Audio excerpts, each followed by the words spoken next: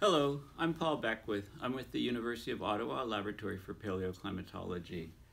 In this video, I'm going to talk all about the global population. So if you just Google global population clock, this is a great site, Worldometers, and this is the current world population right now.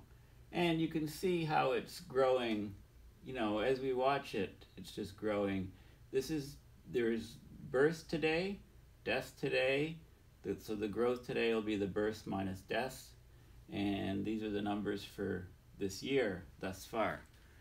So global population, obviously, when you consider the global population growth and you multiply it by the consumption, then you get the effect on the planet.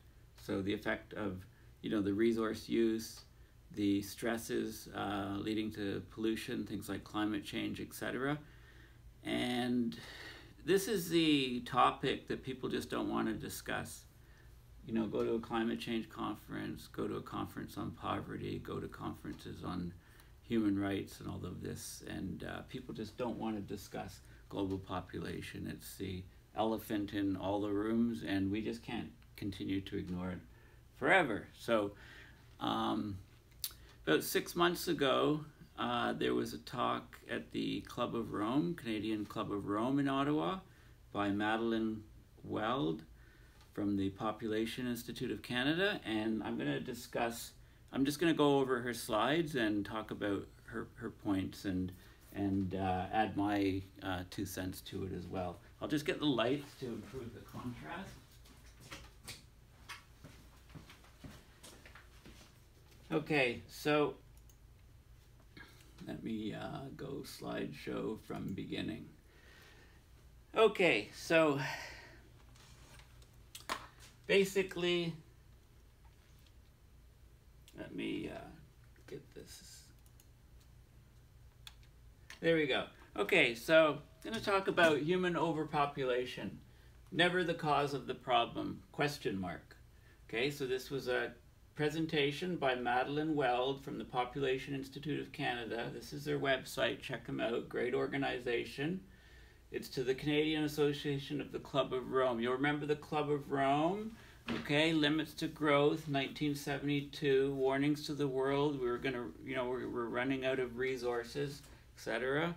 Everything's being accelerated. All of these different limits are being passed, and we're basically facing consequences now. So let's talk about population here. Nobody ever dies of overpopulation, according to Garrett Hardin, 1971. Okay, he was writing about this cyclone. So in November 1970, just before Garrett Hardin's work, a cyclone hit East Bengal. And according to Hardin, early dispatches spoke of 15,000 dead, but the estimates escalated to 2 million dead. And then they dropped back to 500,000. Nice round numbers. We'll never know. Okay, people were just washed out to sea by this cyclone. The nameless ones who died left no trace of their existence. Pakistani parents repaired the population loss from this disaster in just 40 days, and the world turns its attention to other matters. What killed those people? What killed those people? The cyclone, newspapers say. One could just as logically say that overpopulation killed them. Overpopulation and where the people were living. If Pakistan were not so overcrowded, okay, then this wouldn't have happened. No sane man would bring his family to such a place. Ecologically speaking, a delta where those people lived when that cyclone hit belongs to the river and the sea. Man obtrudes there at his peril. Okay, so it's a number of people, it's where they're living, okay, and they don't have a choice basically to live there, lots of these people. There's abject poverty. Let's come to more recent times, the Pakistan floods of 2010. Okay, if you recall my videos and work from a few years ago, I talked about these Pakistan floods in 2010. So in August of 2010, about 20 million Pakistanis were flooded out of their homes. There'd been unusually heavy monsoon rains. Thousands of cases of cholera were reported. The population of Pakistan in 1965 was 51 million. In 2010, 180 million. Okay, now, if you'll remember, at the same time that these Pakistan floods were going on in 2010, there was basically a dip of the jet stream over Pakistan. So it rained almost every day for close to a month. 3/4 of the country was flooded out. Now, the ridge of that jet stream was over Moscow. There was heat wave, temperatures well over 30 degrees for almost a month, and Russia lost 40% of their grain crop. This put pressure on the prices globally. Prices were very high. This triggered Arab Spring. Okay, so we're all connected here. There's a connection here, and population is a huge stressor. Okay, what caused these 20 million Pakistanis to be flooded out of their homes? Unusually heavy monsoon rains. But yeah, not a 3.5-fold increase in population in 45 years. You know, that 51 million up 3.5 times in 45 years. Not deforestation, increasing water runoff, stopping infiltration of the torrential rains into the ground. Instead, they just run off. Possibly climate change. Okay, well, I've argued that, you know, it's climate change, changing the jet stream, Arctic temperature amplification. Arctic's way warmer, jet streams are slowing down wavier, getting stuck. A trough was stuck over Pakistan, a ridge over Moscow. The trough caused this flooding. The ridge over Moscow caused a loss of grain production, which then triggered the Arab Spring. But, you know, climate change, okay, but climate change is really also a population growth problem. It's a consumption problem times population growth problem. So according to Hardin, again, back in '71, every year we list tuberculosis, leprosy, enteric diseases, or animal parasites as the cause of death of millions of people. It's well known that malnutrition is an important antecedent of death in all of these categories, and that malnutrition is connected with overpopulation.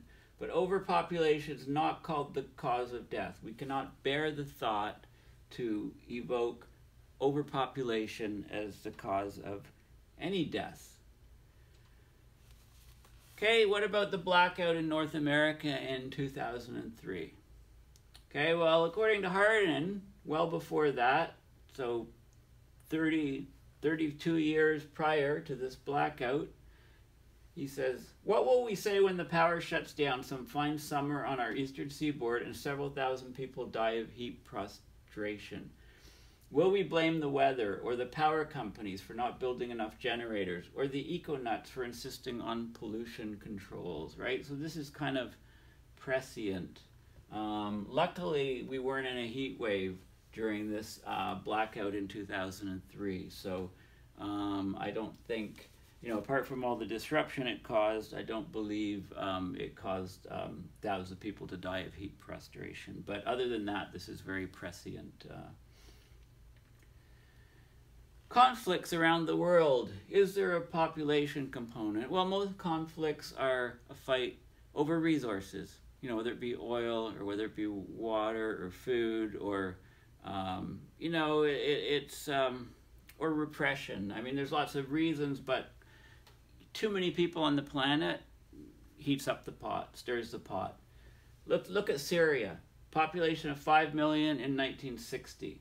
3% annual growth rate. So 22 million in 2010. That's a 4.4-fold increase in 50 years.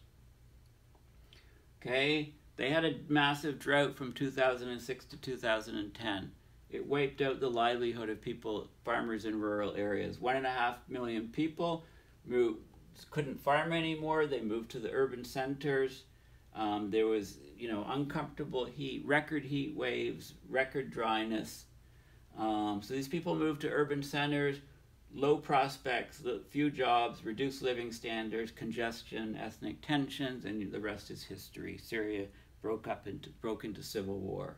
And many people have had to migrate from Syria, and Canada has taken a lot of Syrian immigrants, and as well as other countries. And we can see that immigration is a huge topic. It's a very, very hot topic, especially with what's going on with Trump in the US and countries getting more right-wing governments and just not wanting to take other people from other parts of the world. And if you think that's a problem now, it's just the tip of the iceberg now.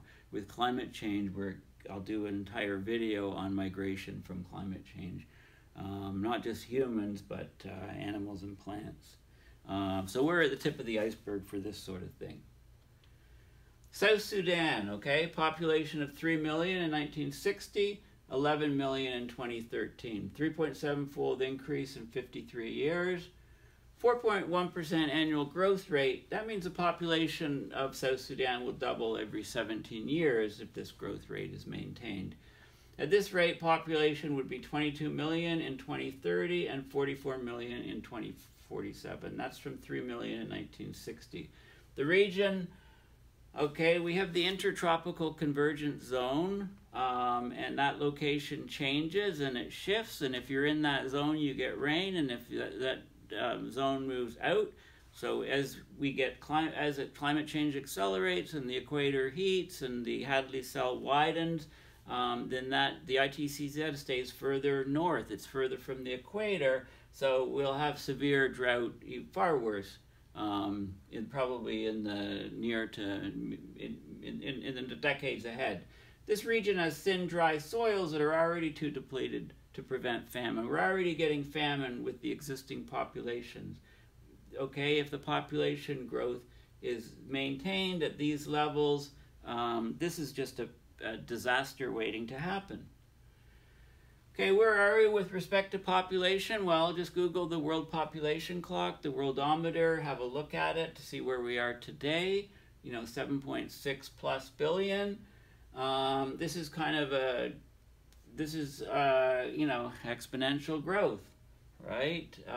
These are the actual numbers, and then the red is the projections. Where are we going to be in 2050? 9.1 billion?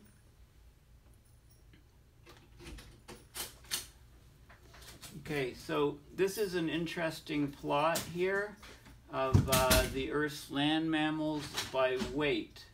Okay, so each little square on here is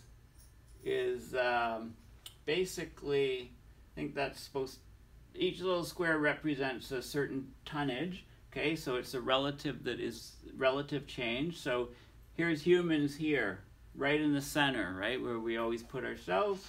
Here we have the cattle filling this part here. We have sheep and pigs and goats here and horses. So these are humans here in the dark gray. In the light gray, it's our pets and livestock. Wild animals. Well, we've got some wild animals left on the planet still, but they're going quickly. There's very few left. This is from a book called The Earth's Biosphere, Evolution, Dynamics, and Change. Also from other sources, xkcd.com. Have a look. They have some very good comics, cartoons, that are very relevant to today's issues, including this one. Okay, even though the growth rate has gone down, we're still adding more people. How is that possible? Well, in 68, the growth rate was 2.1% per annum. So 2.1% increase every single year back in 68. The fastest ever growth rate. The increment was about 73 million people. Go to 2010, the growth rate is about half. Not quite, 1.2% per annum. But the total number is much higher. So the increment's 81 million people, which is higher. Okay, so the population is still rapidly rising. As long as you have a growth rate on an annual basis, you have exponential growth. I'm going to continue this discussion in a second video. Thank you for listening.